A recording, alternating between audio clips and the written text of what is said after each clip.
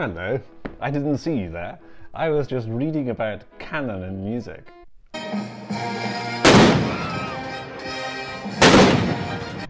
Not those sort of canons, canon with one N.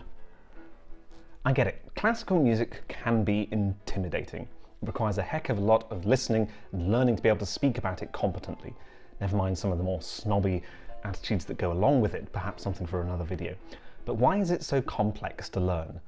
Because often we assume that there's a lot of music that people ought to know before they can really start to enjoy classical music. What is this list of music? I'm glad you asked. In this video, I'm going to talk about the canon in classical music. What it is, the pros and cons, and what are possible alternatives. Look in my eyes, what do you see? A cult of musicology.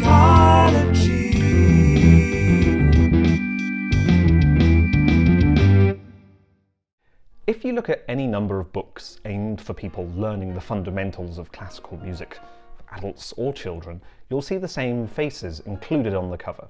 Bach, Beethoven, Mozart, Brahms, Schubert, etc. on every book. Why is this?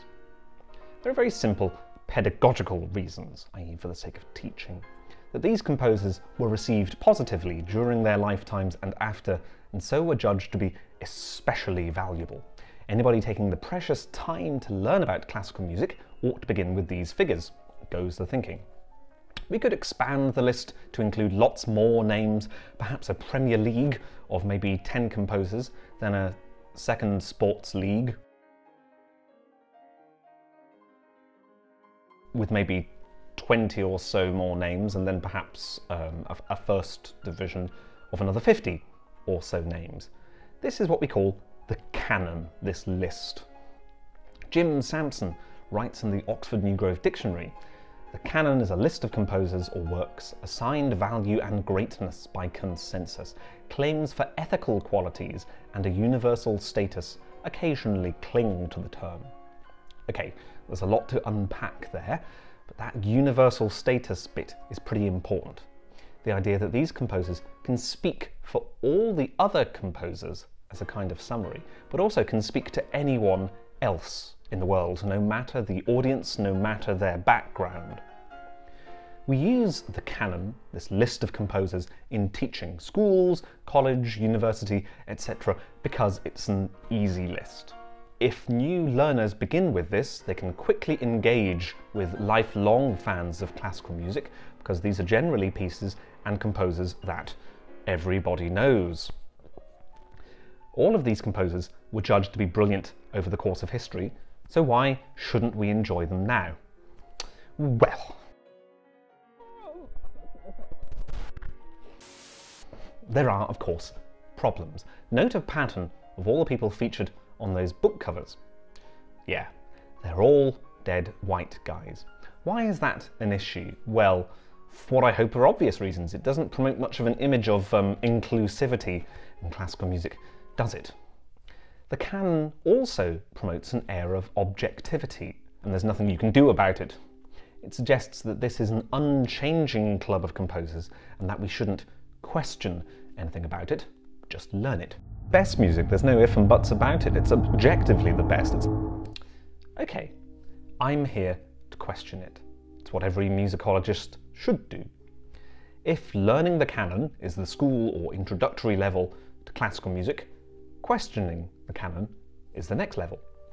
The myth of the canon would have us believe that it is not affected by historical or social factors, that the music and composers included are in there because they are objectively the best, and it just so happens to be a coincidence, of course, that their racial and gender characteristics are reflective of the dominant qualities valued by wealthy Europeans from about the 17th century onwards.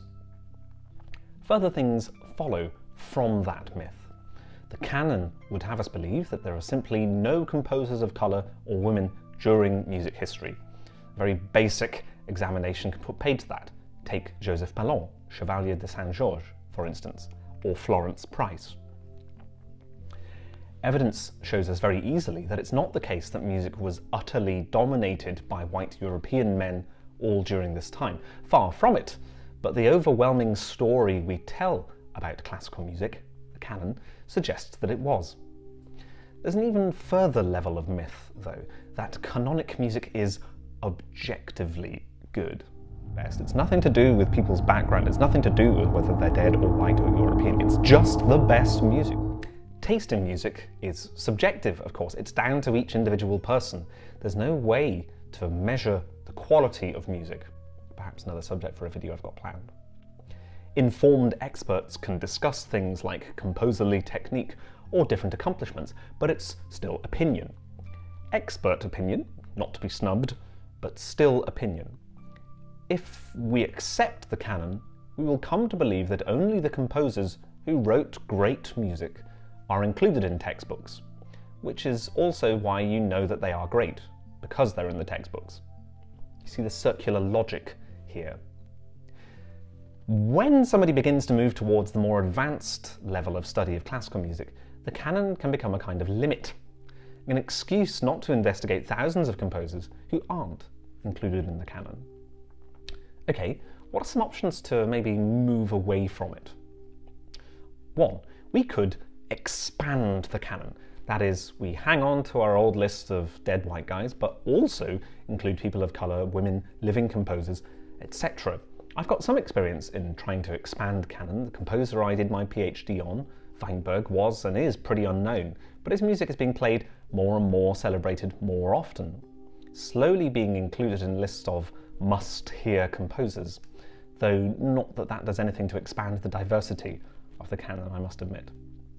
We could choose to expand the canon with more diverse composers, like Florence Price, for instance. Check out her Third Symphony. We could use diverse examples in teaching history or music theory. There are some problems with expanding the canon, though. It doesn't make the problem of the canon go away. It, if anything, reinforces it as we try to just make it bigger. And really, who's got the time to go explore the recent fringe additions to the canon? Students and tutors want to get to the traditional important stuff. Okay, there is the nuclear option. We could abandon the canon. This option is labour-intensive. Teachers, tutors would use a large range of historical and theoretical examples that are entirely from non-canonic composers. Because this kind of curriculum and work hasn't entered the mainstream, it means that anyone wanting to do this has to do the work themselves. Teaching with the canon, though, is ready to go, no research required. And there's a few problems with the nuclear option as well, much as I like it. First, canonic music can still be pretty wonderful. I'm not going to deny anyone that pleasure. It would be wrong to do that. Two, and there's a practical point. If I'm training someone to be a professional musician, and they graduate from my course, and they haven't learned anything about Beethoven symphonies, how can they enter the world of work in classical music? The classical music industry assumes that everyone knows the canonic composers, and educators would be neglecting this if we abandon the canon completely. Music has always been great, it will always be great. So, as always, there aren't clear answers. The canon is a massively limiting thing. Further courses in music should point this out and question what to do differently. The problem is that relatively few people who learn classical music ever get to this level. So, for most, classical music continues to be this little club of dead white guys, maybe with a couple of novelties thrown in for good measure. Awareness and discussion are what will get us out of it. Once again, echo from my previous video, if you like the music of canonic composers, great. I'm not here to tell you not to enjoy it, it's wonderful. And if you liked this video, you might also like to check out a podcast by two students that I've taught before. They've started a podcast called Down with the Patriarchy, which is trying to expand and question ideas of the canon. Their first podcast is on Florence Price. I'll put the link in the description. If you liked this video, check out my previous one, Genius in Classical Music.